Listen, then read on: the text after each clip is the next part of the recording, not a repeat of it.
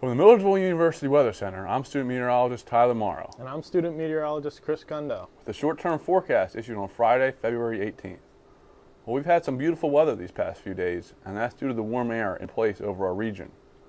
And we even reached a high today of 71 degrees, which is a record. But, unfortunately, cold air is on its way, and you can tell this by the increasing winds over the area. Isn't that right, Kris? Yes, you can definitely see some signs of a cold front moving in. But before we talk about that, let's take a look at our Skycam. Well, here's a view from our Skycam looking at Crist Field.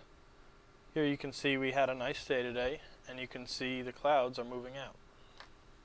Here's a look at our daily climatology.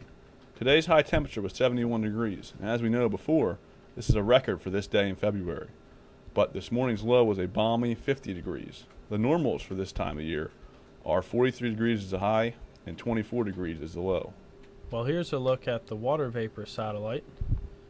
And as you can see, for the United States, there's a low pressure right there, and it has created a cold front all along this area right here. And you'll see a lot more colder temperatures moving in. Here's a look at our Millersville University WRF model. This is for tonight at 1 in the morning. And as you can see, the cold front has moved through our region, and this will bring a lot of cold air moving into our area. Now, as you can see, the pressure gradients are very sharp, and this will lead to heavy winds tonight and tomorrow. Well, this is the Millersville WRF model, and as you can see, we have a high pressure right there, and you'll see a lot of strong winds right around this area, and it'll be getting much colder as the days go on. And our last image here is of the Millersville WRF model for tomorrow night.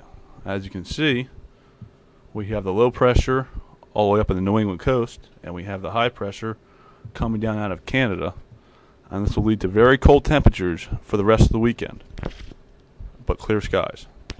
Okay, here's the Millersville Weather Center forecast for tonight, tomorrow, and tomorrow night. As you can see tonight, it'll be seasonable with partly cloudy skies at 34 degrees. Tomorrow, cooler with gusty winds and a mix of sun and clouds, also at 34 degrees.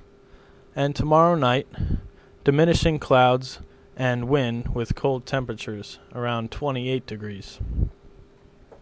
Well, we've had some warm, nice weather for the past few days, and I hope everyone's been able to enjoy it. But unfortunately, we're going to be having some cold weather for the next few days, the rest of the weekend. Wouldn't you agree, Tyler? I would agree, Kris.